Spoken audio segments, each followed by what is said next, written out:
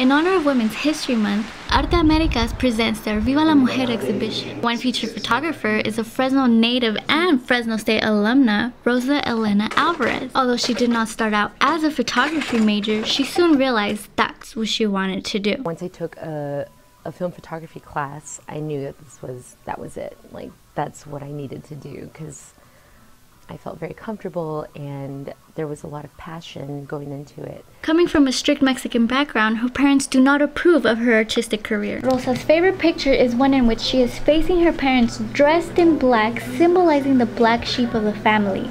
It is titled, Will You Ever Be Pleased? Tony Carranza, Arte America's curator, picked Rosa Elena's work because it is easy for people to connect with. People can relate to feeling vulnerable, people can relate to like not feeling beautiful, people can relate to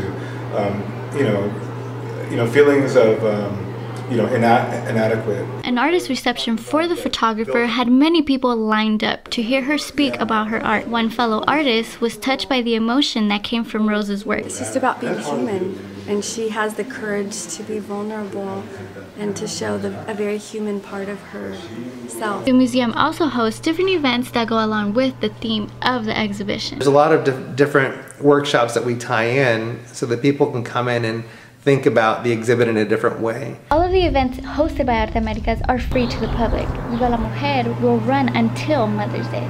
Rosa's word of advice to fellow art students is to have no regrets, move forward, and to create artwork that means something to you. Juliana Gomez, Fresno State Focus.